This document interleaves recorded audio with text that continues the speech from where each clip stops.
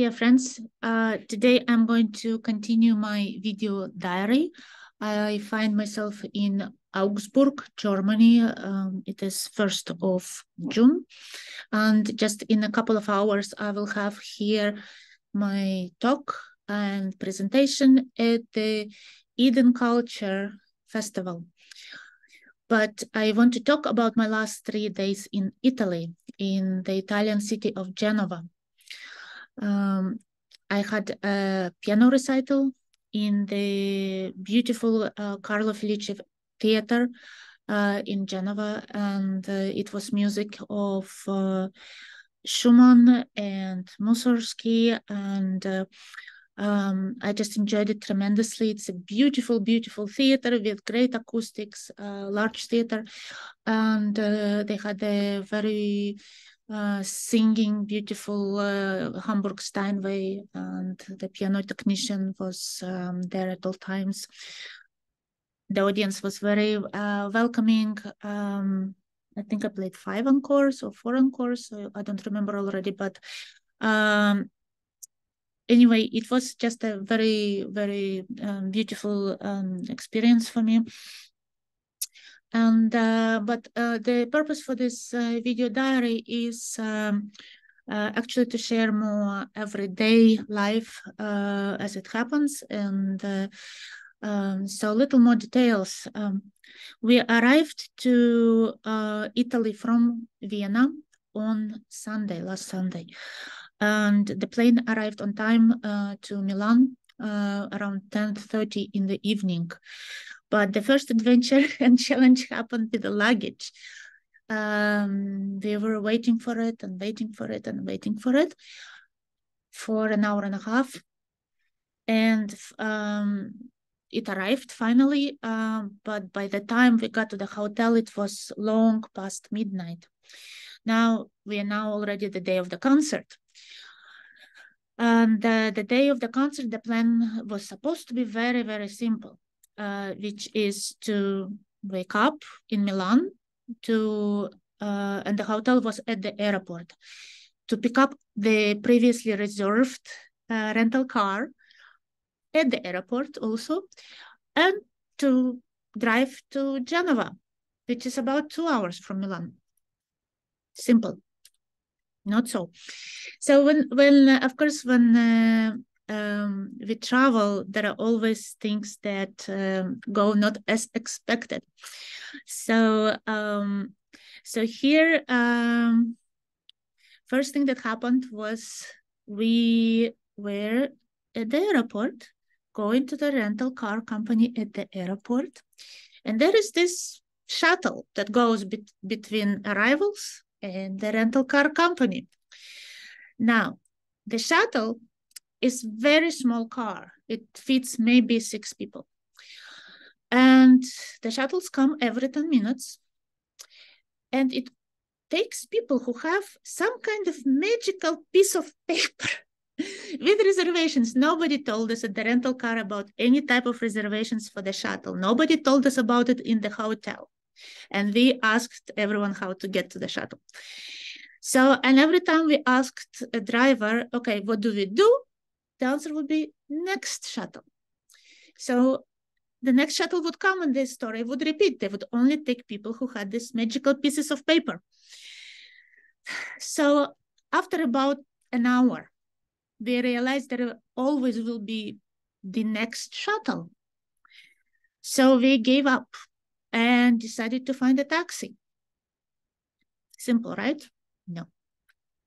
So apparently the taxis would not take us to the rental car company because they go to the town. And we offered them any money they wanted.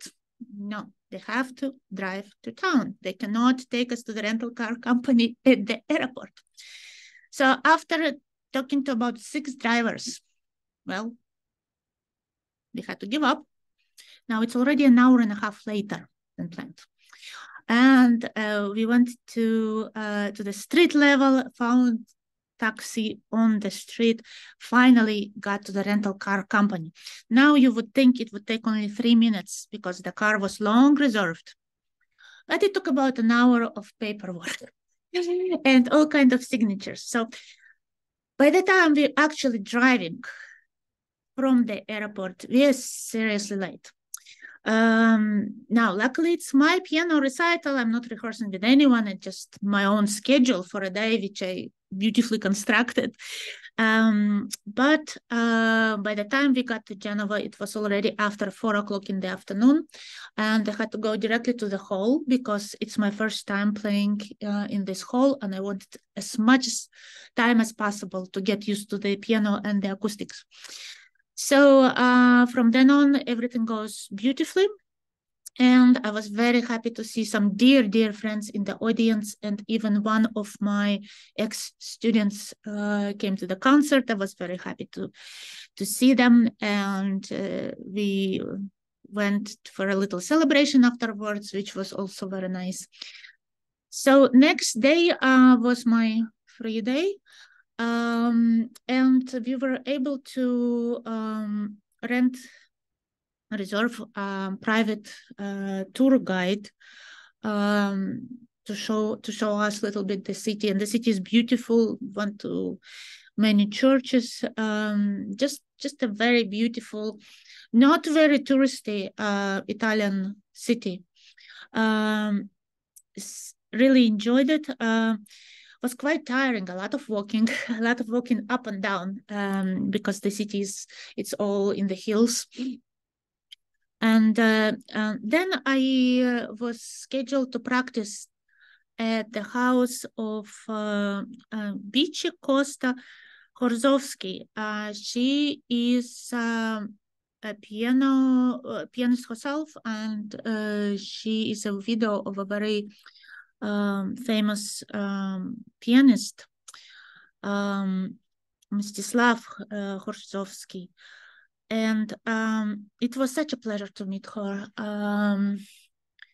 And she was at my piano recital, and she was very generous with her time. She gave me the whole tour. It's really more than 100 years of history in her house. Actually, about 150 years of photographs of her husband with many most famous celebrated musicians of the 20th century. I think he was about 40 years older. And just incredible trip into very, very rich musical history. And of course, he's a legend, but I never knew that she is an incredible pianist. So there is a video I posted. If you're curious, she actually played for me one of the pieces, and I thought it was absolutely wonderful. And she has such an incredible touch and colors, and at her age, she still gives piano recitals, which I find absolutely extraordinary, and such a great gift and example, and just a very brilliant mind. She also gave me 2 beautiful books with some postcards from her husband. And anyway, really enjoyed practicing for 3 hours at her house. And then we went for a gallery opening, which was also very, very nice. And so it was a very full day. In the evening, I was editing for an upcoming recording. And yesterday, we traveled to Germany. One comment also in Geneva, I really found people very, very kind. Just everyone at the hotel, the coffee shops. I needed to go to a pharmacy and get advice of the pharmacist for something, and she was absolutely incredible and really, really helpful. So I really found people very warm, very welcoming, very friendly. So I feel very, very good about this trip, and very grateful for everyone who made it possible. And Then yesterday we traveled to first to Munich, then drove to Augsburg. And today I give this upcoming talk at the Eden Culture Festival, which is a festival that brings together thinkers, philosophers, religious leaders, and just very interesting people. And tomorrow I'm going to be traveling again. My poor dog, Phoenix. I don't think he's looking forward, but we are going to Vilnius, to Lithuania. And I actually calculated it will take 11 hours if everything goes on time to get to Vilnius from Augsburg, because we have to go through first to Munich, then through Poland, and then to Lithuania. And I'm going straight from the airport to a 4-hour long rehearsal. So it's going to be a long, tough day. But anyway, it will be the next leg of the adventure, and I will continue this video diary from Lithuania. Thank you.